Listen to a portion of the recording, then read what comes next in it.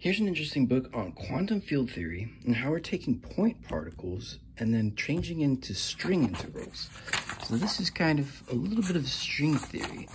I get quantum mechanics, Schrodinger stuff, Klein-Gordon equations, field theory, spinors, the Dirac propagator, gauge theories.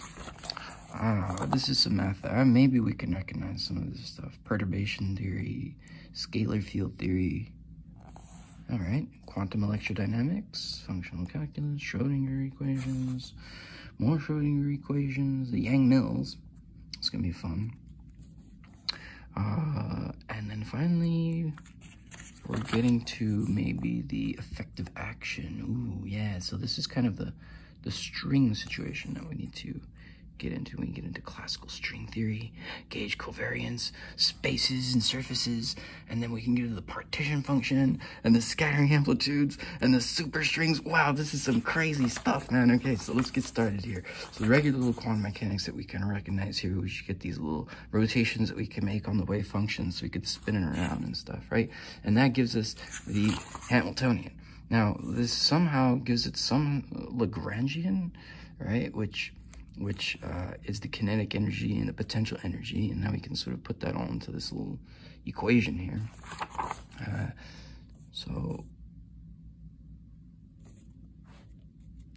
We can take a look at some field theories, propagations of energy here. It's kind of cool. Let's look through some vacuum expectation values. This is for the Higgs field, right? And this is when the Higgs field symmetry starts to break and then you start getting particles popping out. So it's kind of cool. Let's see, destroying, annihilating and creating particles comes from these operators. Oh yeah, so now we could switch states around by using these little sort of state vectors, I suppose. You can see how they're switching the one around in between the different states here. So that's kind of cool. So you can see spin up, spin downs, and it tells you which type of particle, if it's electron or neutrino. And then, so this is just simple SU rotations. We've got some time reversals. I guess it's from going from negative to positive time. And it seems to be how we get antimatter, I think. So that's kind of cool. There's some really crazy derivations going on here, which might be kind of interesting to follow, but yeah, very nicely put. In-out fields, let's see, reduction, spectral densities. I want you to take a look at functional calculus. This is pure math, I suppose. Maybe some symmetries in terms of how these operators sort of can move things around. More functional stuff. This is just basic calculus, I suppose. And we can look at some more Schrodinger equation. This just looks like perturbations or something, yeah.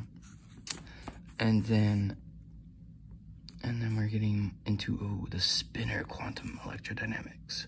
So this is about how spinors, the electrons, can sort of switch around. Very difficult math.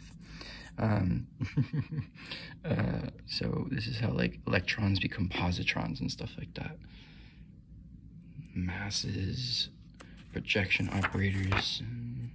It's kind of cool. So, the path integral.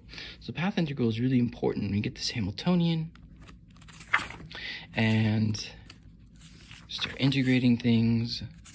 This gives a whole bunch of cool stuff. And so usually we would want just a single path integral. So here is some sort of a propagation from there to there.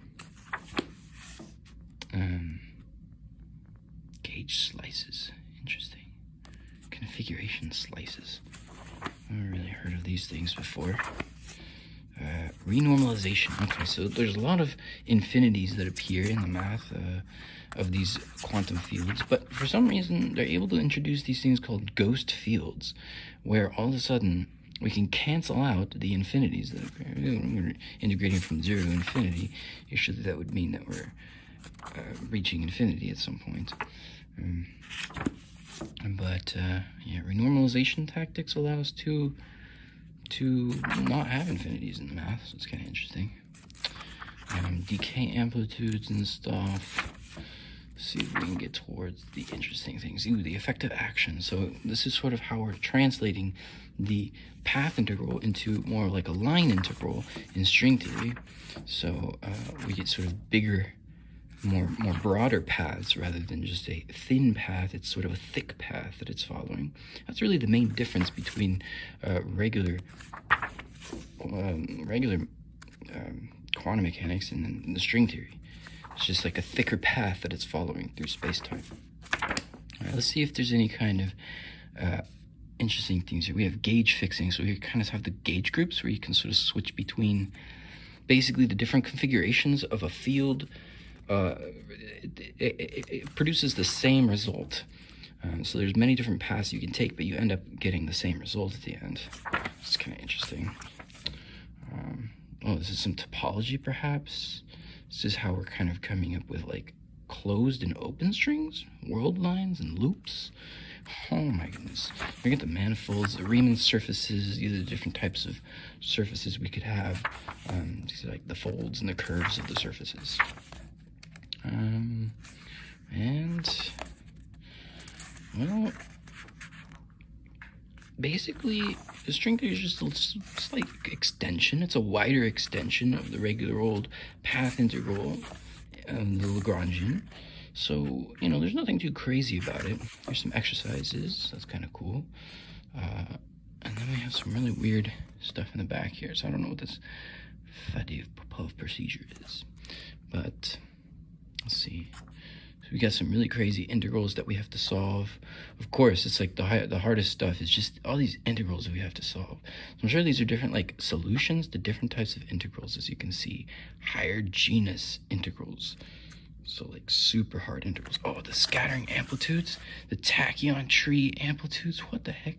So there's like ways when particles like smack into each other, and you can sort of put together this equation that tells you where the particles are going to go, how much momentum they have, and so we're sort of using conservation laws to keep them, to describe their scattering movements when they smack into each other.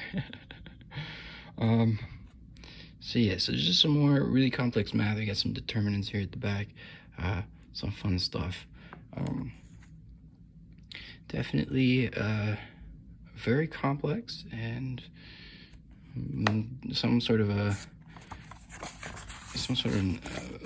courageous experience, and definitely not easy to learn string theory, but this is wow, basics of string theory. So all matter is made up of really tiny strings. We can magnify it, and it looks like an extended string. Here's the point. Here's the string. Really interesting stuff here. Here's the world line.